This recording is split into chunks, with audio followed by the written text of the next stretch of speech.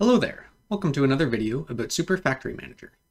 Today we're going to be looking at a little contraption that I built using some of the capabilities where you can specify what slots items are supposed to come from. So I've built a kind of command and control center here where I've labeled some of the slots just using disks with a name command so that they have different names. And if we see here, this one's called furnace. So the slots to the right of this will send the items to a furnace. So if I send iron ore here,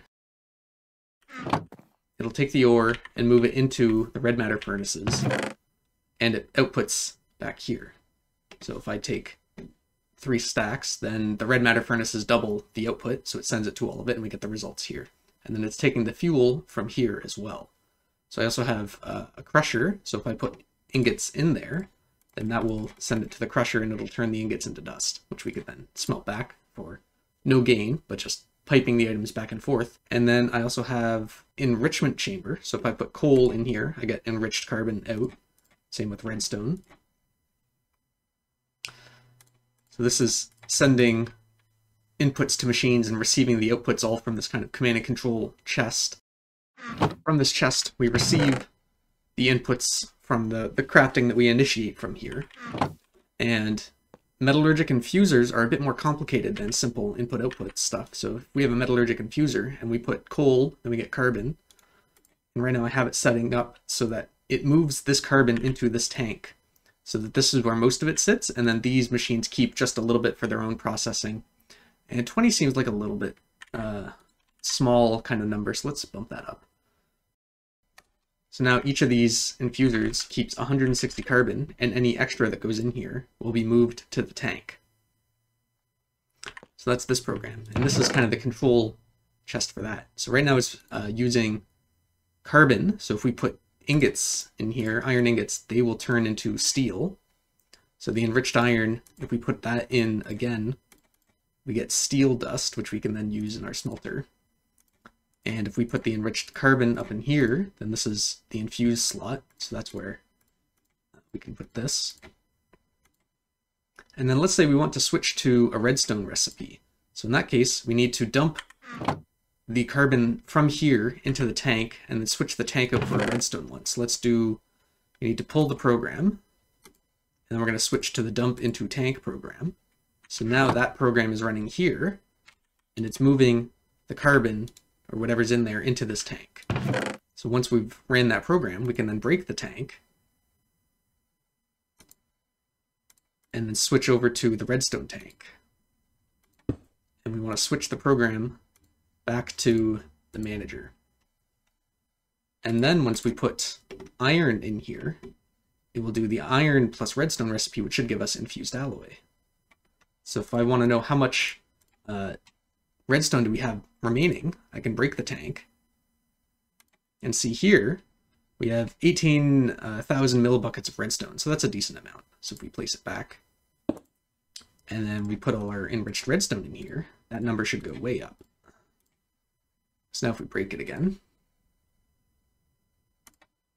we've gone from 18,000 to 39,000 millibuckets of redstone.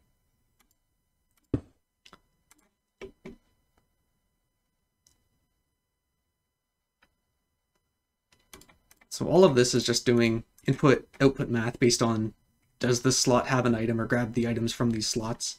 And it's pretty useful to have the overlay for this because we can quickly see what the numbers of the slots are. So for example, this program, if the slot 0 has nothing, then that means we picked up the item that told it to break, or let's double check that. Slot 0, place. So when that's picked up, or when the break one's picked up, we have something that happens. So when we pick up the slot 0 item, we're inputting from our command chest and we're outputting a chemical tank to the block placer. So we're going to place a tank. And then we need to tell the block breakers what to be doing. So this block breaker is set to run when it has no redstone signal. So if this chest is full of cobble, then it gets a full signal. And if we move all the cobble to the other chest, so when we turn on the break program, that moves all the cobble over here, so the signal stops and the breaker is able to run. And then if we look at the code, we do the same thing. So if the first slot is empty, then that means we picked up the item that says break, so we move all the stuff from one barrel to the other so that the redstone signal changes. And then we also move the items from the breaker and from the manager to when we pick up the item that tells it to move the manager disk. There's logic in here for that as well. So it's after going through this exercise, it's makes me wonder if it's possible to label individual slots or something, because that'd be making this code a lot cleaner than just magic numbers everywhere. And then looking at, for example, the furnace. So we're inputting from slots 1 to 3, and that goes into the top side. And then 5 to 8 is the fuel, so that goes on the north side. And then the bottom slots of the furnace go into slots 10 and 17 in our command chest. So 10 to 17 is our results. If we put our steel dust in our slots 1 to 3, that will smelt it up for us. We can take the steel ingots and put them in the crusher and get steel dust out of it, which we could smelt again if we wanted for some reason.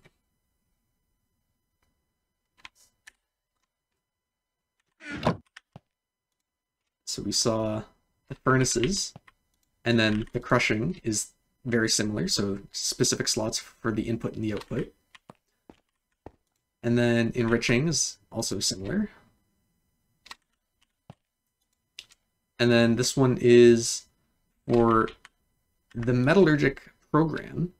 It's inputting from labels called ingredients and outputting to results, and then there's a middle chest called infusion. So if we look at the labels for this, we have ingredients, infuse, results, and then all these metallurgics. And if we look at the labels for the furnace, we have the command chest. The crushing factory also has the command chest. Metallurgic doesn't use that chest, it uses these three. And then this chest manages the manager, the block placers, and the breakers. And then this last one does the control to the ingredients and the results over here. And then the enrichers also use the command chest over there.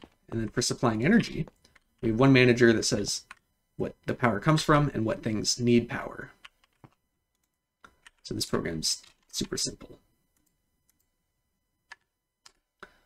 So that's building a little command and control center using slot-specific logic to move things from specific slots, or detecting when items are pulled out of slots to act as triggers for behavior.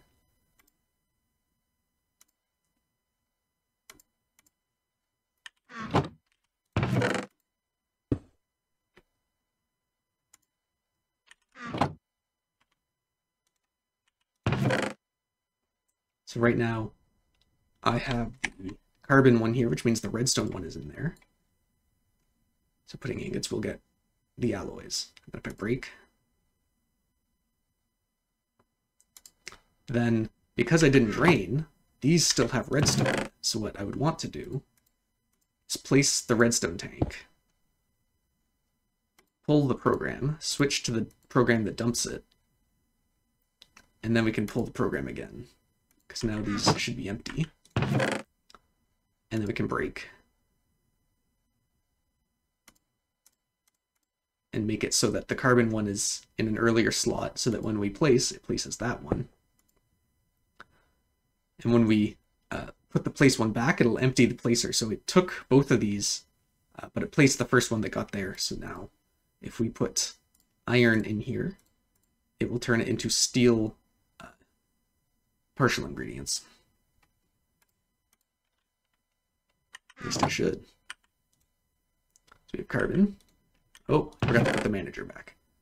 So we need to set the manager program to be the active one. And now we get our enriched iron, which we can enrich again to get steel dust. We can then bring to our smelting factory. And we get our steel ingots. So that's a quick demonstration of what's possible using a little bit of complication to get things centralized so that you can interact with many machines from a single interface.